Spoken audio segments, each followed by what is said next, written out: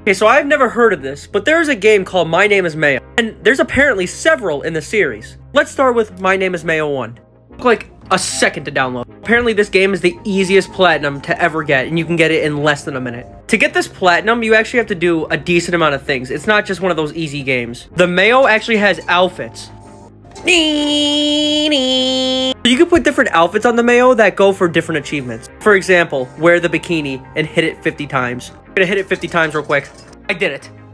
You know what? For this trophy, you actually have to put a little bit of effort in. I've been playing My Name is Mayo for the past 30 minutes, and we're on the last one finally. Finally! My hardest platinum ever. Yay.